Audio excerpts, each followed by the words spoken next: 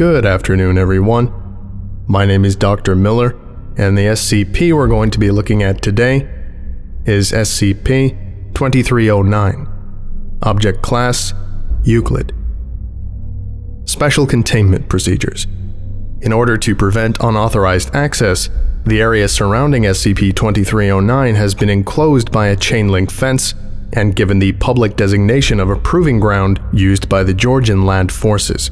A team of observers is to be stationed at SCP-2309 at all times to regularly report on the structural condition of SCP-2309. Any breach in SCP-2309 is to be reported immediately and considered a potential SK-class dominant shift scenario.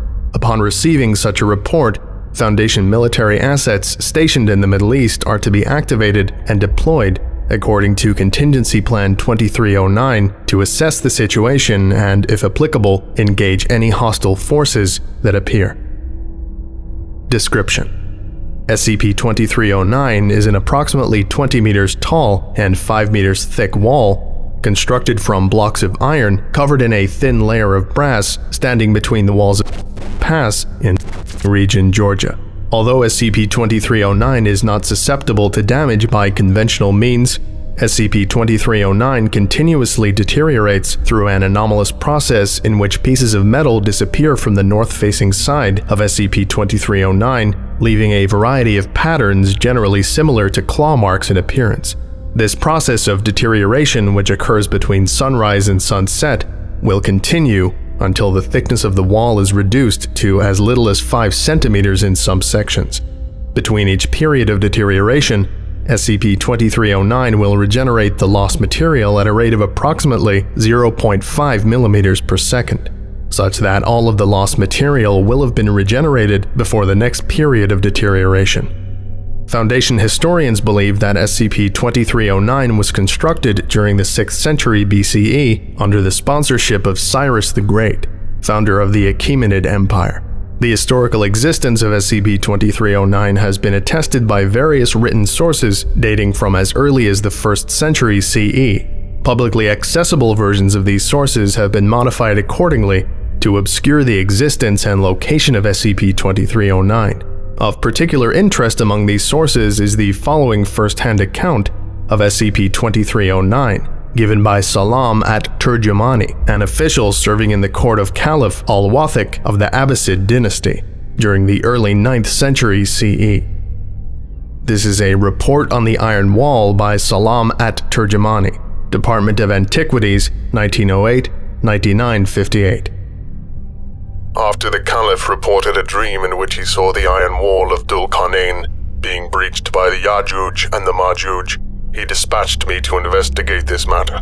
Heading northwards to the Caucasus, I arrived in Tbilisi after 6 months of travel. There I made inquiries concerning the state of the Iron Wall, and found an old Magian, who told me that he had seen the Iron Wall and that it still stood. I then offered him 20 dinars to lead me to the Iron Wall, and without comment he led me further northward, to a pass between the mountains of and there I beheld the Iron Wall, and to the relief of both the Caliph and myself, I found that the Iron Wall still stood, and that Dhul-Qarnayn's construction equipment remained intact, scattered about the site.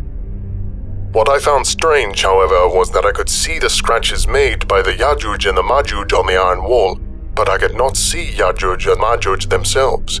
When I expressed my confusion to the Magian, he told me that the people of the Yajuj and Majuj lie hidden beyond the Iron Wall. He then placed his hand on my shoulder, at which point I saw the horde of Yajuj and Majuj streaming towards us as they tore at the Iron Wall. They were as gruesome as I had imagined, for their nakedness was not even hidden by skin, and their hands ended not in nails, but vicious rending claws. Behind the horde of Yajuj and Majuj, I saw only devastation. Every tree and plant had been uprooted, and the only beasts that survived their onslaught were flies, maggots, and roaches. Examining the disposition of the forces of the Yajuj and Majuj more closely, I saw 2 masked men, cloaked in red robes like those of Roman bishops presiding over the horde from atop flesh-crafted towers.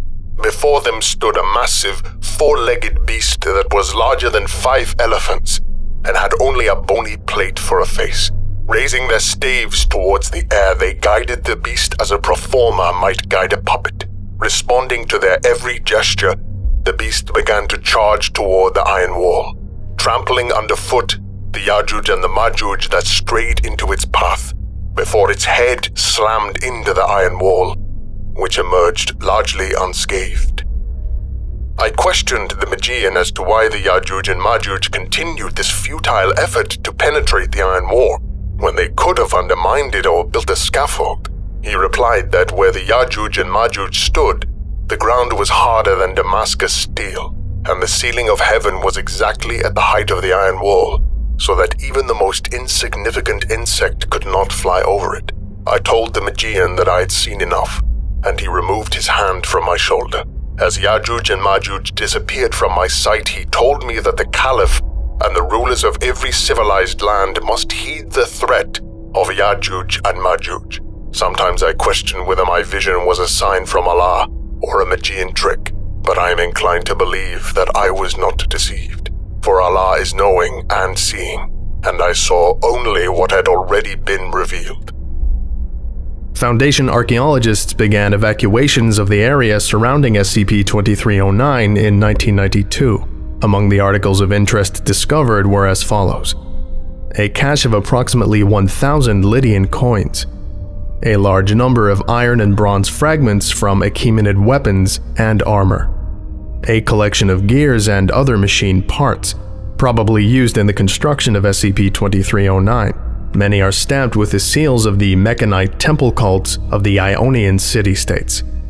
A mass grave containing skeletons with humanoid body structures largely similar to those of baseline Homo sapiens sapiens, deviating from the baseline in that their skulls largely consist of a vertically aligned pair of sharp jaws and that their fingers end with bony claws. These specimens have been noted to resemble captured instances of SK Bio Type B. And finally, a large clay cylinder containing the following record, written in Old Persian, of the construction of SCP-2309 and the circumstances in which it took place. This is Iron Wall Cylinder by unknown author. Department of Antiquities, 1994, 2387. All civilized men praise Cyrus, beloved of Ahura Mazda, King of Kings, King of Persia, Babylon, Sumer, Akkad, and Lydia. His army, which counts in its ranks as many men as there are drops of water in the Tigris and the Euphrates, marched into the Caucasus to confront the invaders who have sailed out from Adatum, led by Karaski Yagaha and Karaski Magaha, David generals of the Angra Mainyu. They have caused great mischief in our lands. At first, Cyrus's army drove them back to the pass, but the onslaught was endless, such that even the companions could not hold them back. In his divinely granted wisdom, Cyrus resolved to build a barrier to hold back the Devas and their accursed armies. Gathering the wisest men from all corners of his empire, Cyrus journeyed to Ionia, where he enlisted the Mechanite builder priests. As Cyrus's armies held the line, the Mechanites erected a great wall from blocks of iron and poured over it a layer of consecrated brass, so that Karski Yagaha and Karski Magaha and their armies will be sealed away from mankind in the realm of Druj until the end of time. Because of the eschatological significance assigned to SCP-2309 and the existence of written and archaeological evidence suggesting that SCP-2309 was constructed as a barrier against Sarkic armies, it is believed that the breach of SCP-2309, if and when it should take place, may constitute an SK-class dominant shift scenario. Historical and esoteric research regarding the nature of the threat posed by SCP-2309 and possible improvements to its containment is ongoing. This concludes today's lecture. Thank you for listening, if indeed you still are, and you're all dismissed. Goodbye.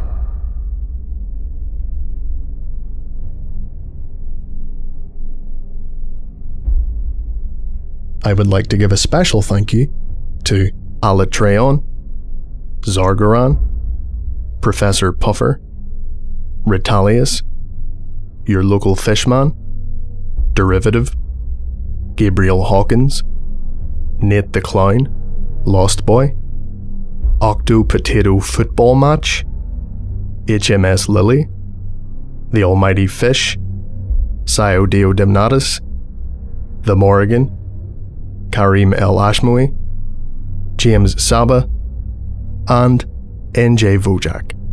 If you would like a special thank you at the end of each of my videos, and some other cool stuff as well, visit patreon.com/TheVolgun. Thank you.